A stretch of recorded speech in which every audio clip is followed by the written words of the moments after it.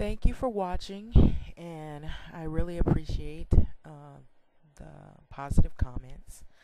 And I just felt that it was important to bring out some real important facts, some truth about different cultures of people, because a lot of times people are under the impression that, especially primarily within the black culture, that we have a lot of problems or a lot of issues, which any culture has its issues and its problems. And a lot of the issues can be very similar, or they might be some of the same issues. It's just another person of a different background or a different culture or a different race or nationality having some of the same issues. And one is infidelity, which is a big issue in the black culture. So we've been fed some truth and we've been fed a lot of lies. I would say more lies than truth. And the truth is that any culture and any person who has that tendency to cheat in a committed relationship, it's evident that it could come from any background, any culture, any person, if that individual decides that they want to cheat.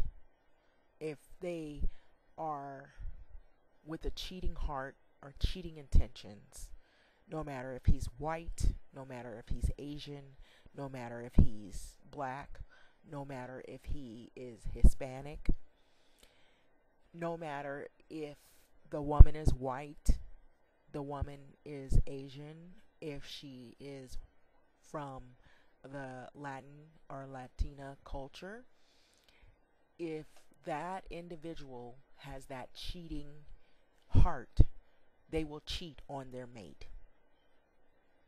So a lot of people will go outside of their nationality or background or race and culture, and if they've had a lot of problems within their own cultures, there are some people that feel that if they date outside of their race, that maybe things will be better if they date a woman who isn't, like, if you're a black man and you've had issues with black women and relationships haven't worked out, you feel like if you date a woman that is Asian, or you marry a woman that is Asian, or marry a woman that's white, or date a woman that's white, that relationships will be better.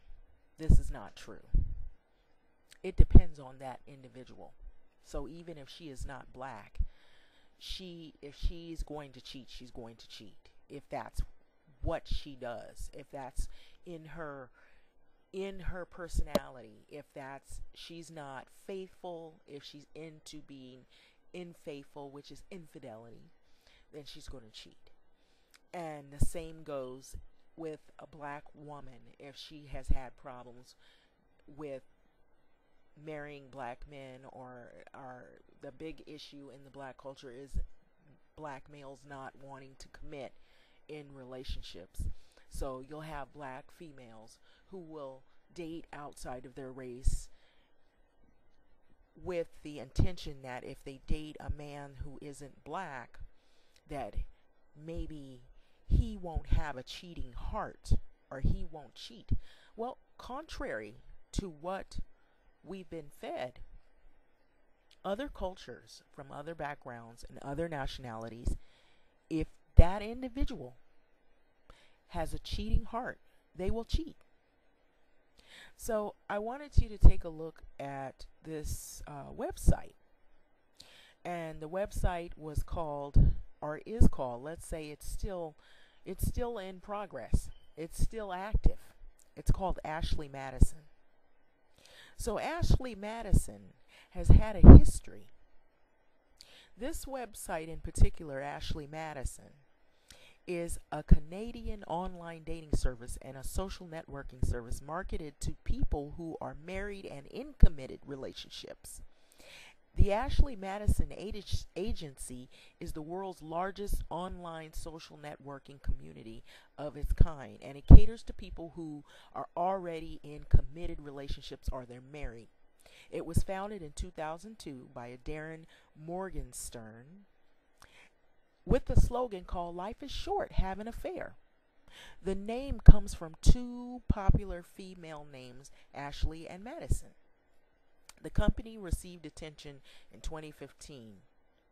Hackers stole all of the customer data, including emails, names, home address, sexual fantasies, credit card information, and threatened to post all of the data online if Ashley Madison and fellow Avid Life media sites of establishment.com were not permanently closed. So, all of the customer names were released by hackers. This was by July the 22nd. With all of the user data released August 18, 2015, more data, including the CEO emails, were released August 20, 2015. The release included data from customers who had earlier paid like a $19 fee to Ashley Madison to allegedly have their information or data deleted permanently.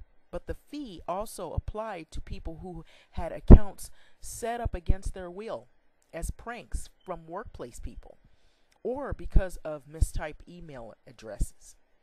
August 28, 2015, a Noel Biderman agreed to step down as the chief executive officer of Avid Life Media. A statement was released by the firm said that his departure was in the best interest of the company, but July 2016, a parent company called Avid Life Media was rebranded by the name itself to Ruby Corp and appointed Rob Siegel as the new CEO of the company.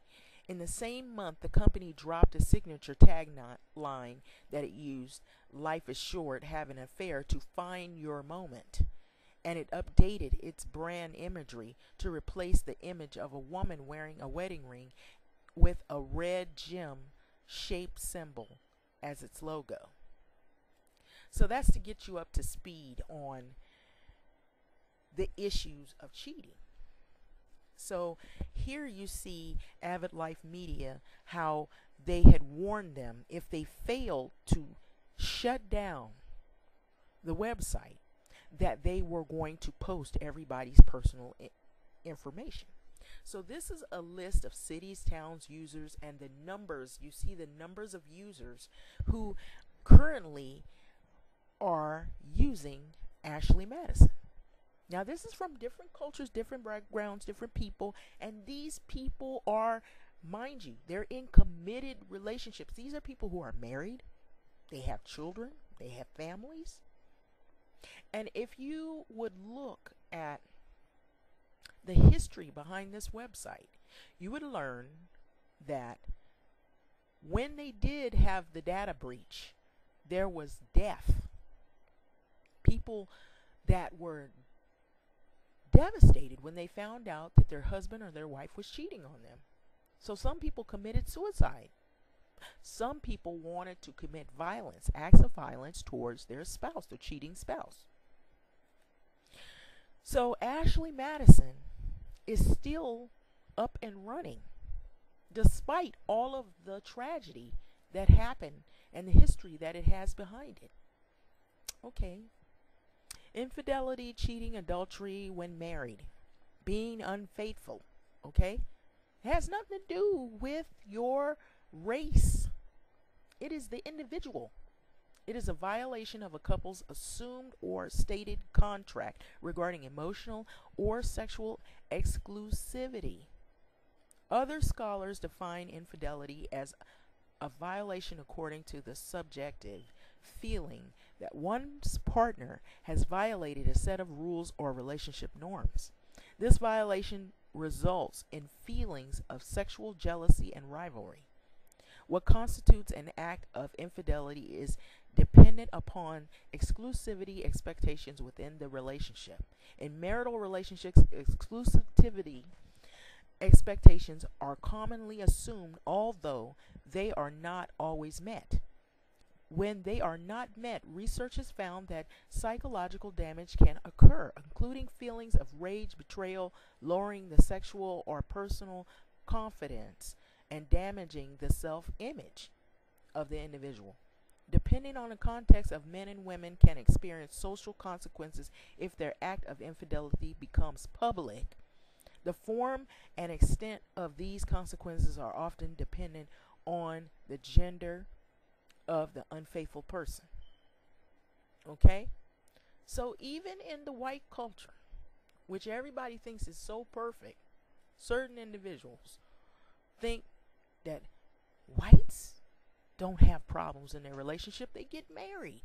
They commit. They stay in committed relationships. These are the stereotypes that are fed in American culture in particular, and other cultures outside of America. That the white is right, the white culture is perfect, there's no cheating, they stay in committed relationships. You can be married to somebody and be totally miserable. Totally miserable. You could be married to somebody who's cheating on the daily. And it doesn't matter if that person is white, if that person is Asian. And you have a lot of women that have been hurt. And you have men that have been hurt as well.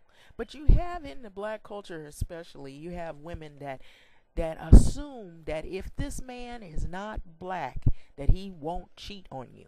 That is a lie. I'm going to even take it a step further to say, even if you are in a gay lesbian relationship, you can be cheated on. In that culture too, there is infidelity. Just because you're in the gay life doesn't mean that you can't be cheated on.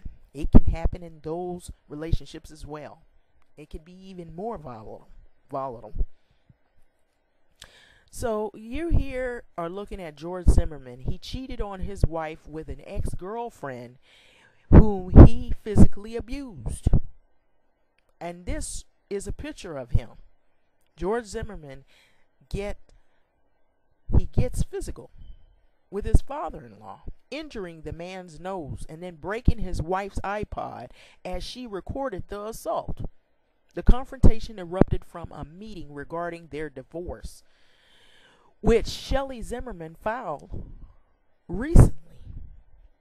Okay? So it talked about Zimmerman being a cheater.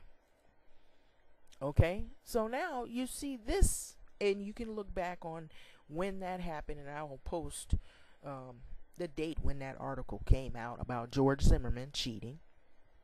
And we know that he has racial issues.